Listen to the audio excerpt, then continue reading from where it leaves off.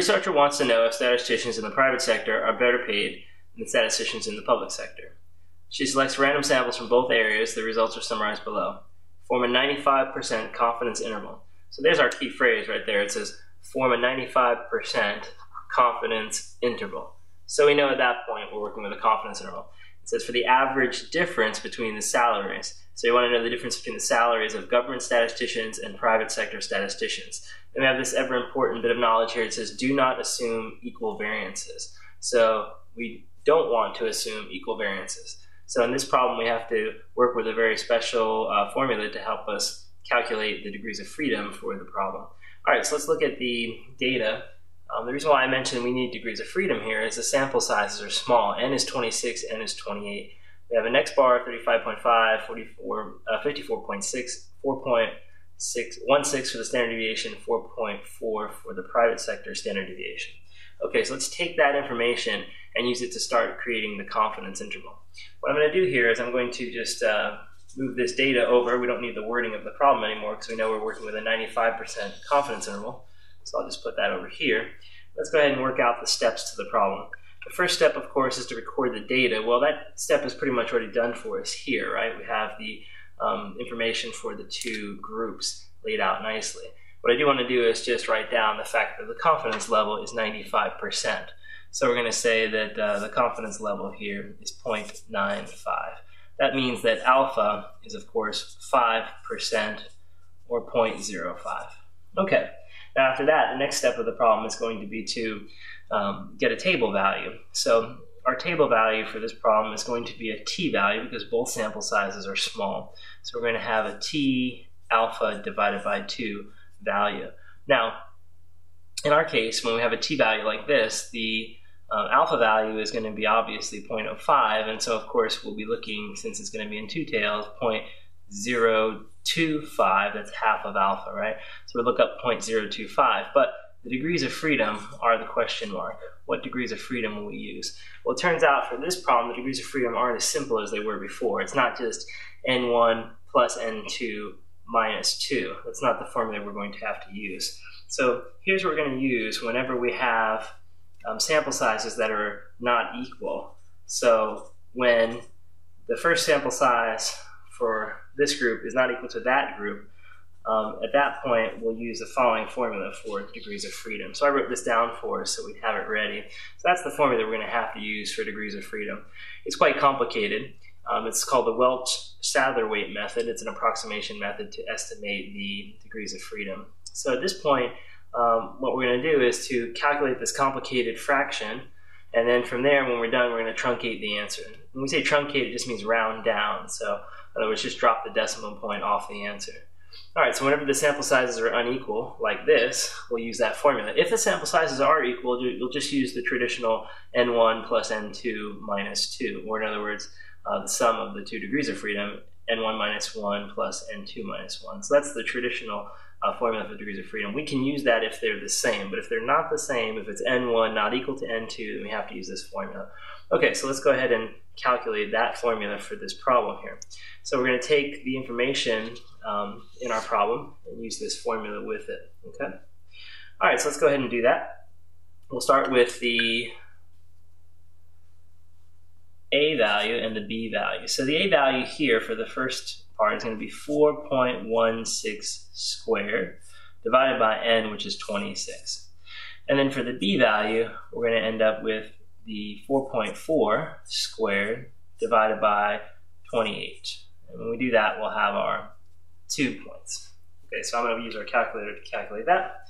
And what I'd like to do here is to store these values in variables. You can just write them down if you don't have a store feature on your calculator, but I prefer to store them in mine. So I'm going to do 4.16 squared divided by 26, right?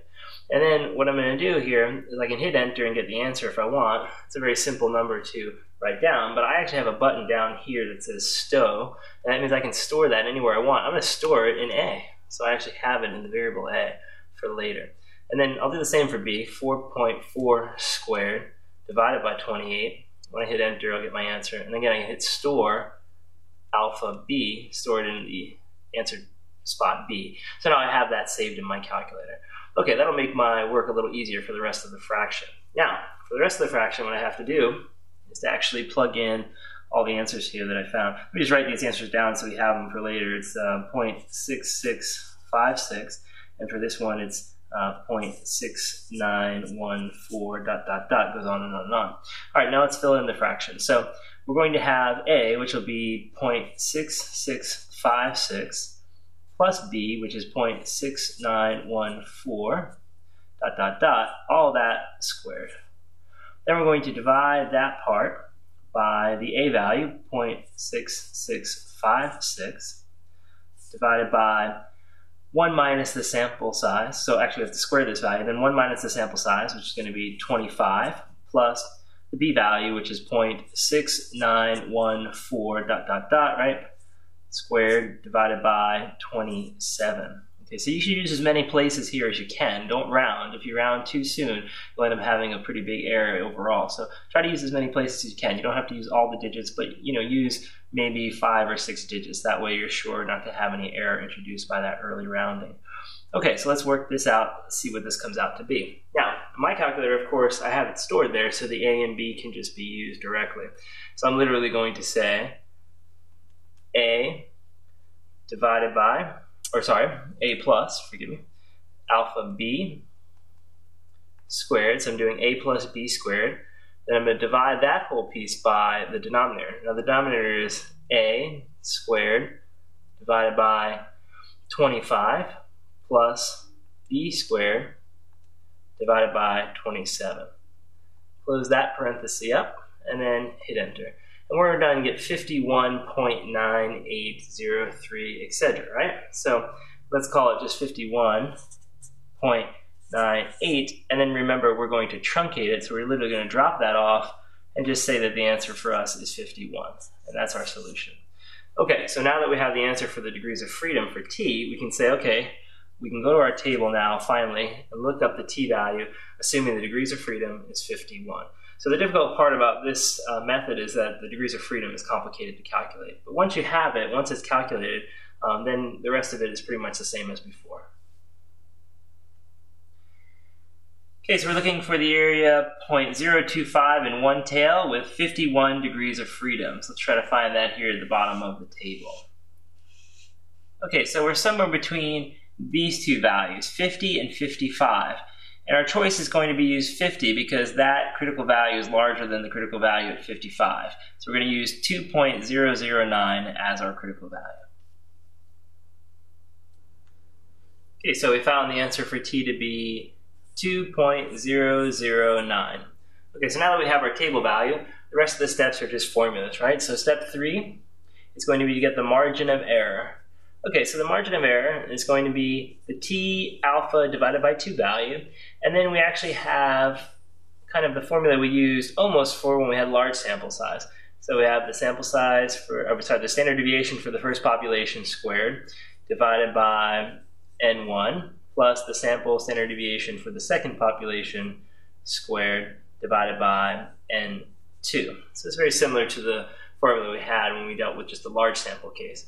Okay, so let's plug in the t value. So we have 2.009 times the square root of the s value, which in this case is 4.16. We're going to square that, divided by the sample size, which is 26, plus 4.4 squared, divided by its sample size of 28. Okay, let's plug that in our calculator and see what we get. Okay, so we're going to have 2.009 times the square root of 4.16 squared divided by 26 plus 4.4 squared divided by 28. Close that up, hit enter, and we end up with 2.34. So approximately 2.340, let's say. Okay, so from there, what I'm going to do is I'll store that in my calculator as a variable, x, and I'll come back and use the full thing and round only at the end of the problem. That's what you should do. You shouldn't really round to the very end. Now, of course, that's impractical if you don't have a store feature on your calculator, so you'll have to round a little bit, but don't round too far, right? Keep as many digits as you can. All right, now from there, the last step is to fill in the classic confidence interval formula here, x bar 1 minus x bar 2 minus the error. And then do the same thing on the other side, but add the error. So x bar 1 minus x bar 2 plus the error. All right, and then let's fill that in and see what we get. What are the differences between the sample means? If we subtract these, what do we get? Let's do that quickly here. So we're going to have 35.5 minus 54.6. And when we're done, we get the answer at negative 19.1. So we'll say negative 19.1 minus the error 2.340 dot dot dot, and negative 19.1 plus the error of 2.340 dot dot dot. Okay, so let's see what that gives us now. We have minus 19.1 minus the error. Now, I have that stored, so I'm just going to do it that way. We get the answer minus 21.44. Let's do it to 2 decimal places since these are dollar amounts. And then we'll have the next one go to, we add the error in here. We'll end up with negative 16.76. Okay, so that's negative $21.44 to negative $16.76. So remember, of course, the wording here is going to be that we're 95% confident, right?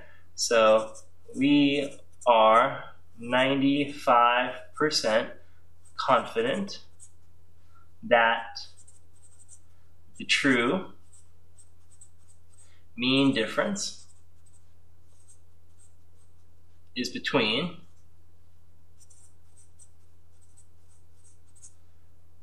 negative $21.44 and negative $16.76. So essentially what this is saying, since we did the subtraction government minus private, and the differences both turned out to be negative, since the subtraction was done this way, it shows us that basically the government employees make less than the private employees because the private dollar amounts were bigger. And that means when we subtracted them, we ended up with a negative result. Even considering the margin of error, we still ended up with an interval that was fully negative. That means that the true mean difference, we believe, is somewhere between these two numbers. So at the minimum scenario, they make $16 more an hour or $17 more an hour or so. In the worst case scenario here, they would make as much as like $21.50 or so more per hour. So essentially what you're saying here is that the the private sector pays better than the government sector. But, of course, we know that there are advantages to being in the government sector, and more job security, better pensions and benefits usually. So there's a trade-off there. But the question is the trade-off worth this big difference in salaries? And that's always the issue there. The prospective employee has to consider before taking a job in either of those areas, right? The private sector usually asks more of you, but they pay you much better than the government sector usually does.